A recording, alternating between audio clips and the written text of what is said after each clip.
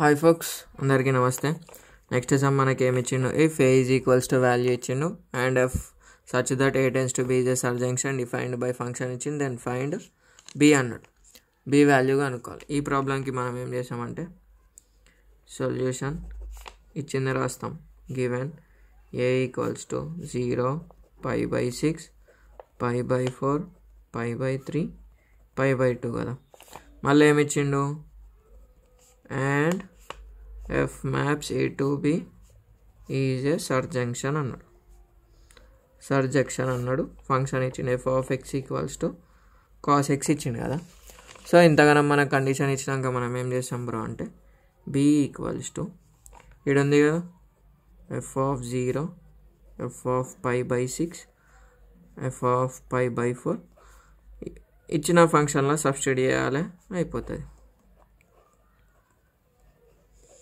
సరేనా?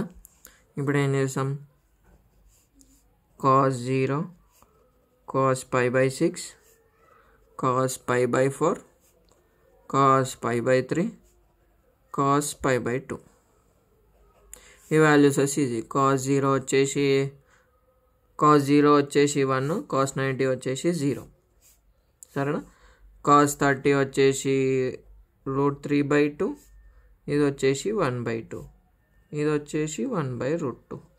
అంతే కదా. కాస్ ట్రిగ్నోమెట్రిక్ వాల్యూస్ రాసి అయిపోతుంది. cos 0 1, cos 60 √3/2, cos π/4 1/√2, cos 30 1/2, cos π/2 0.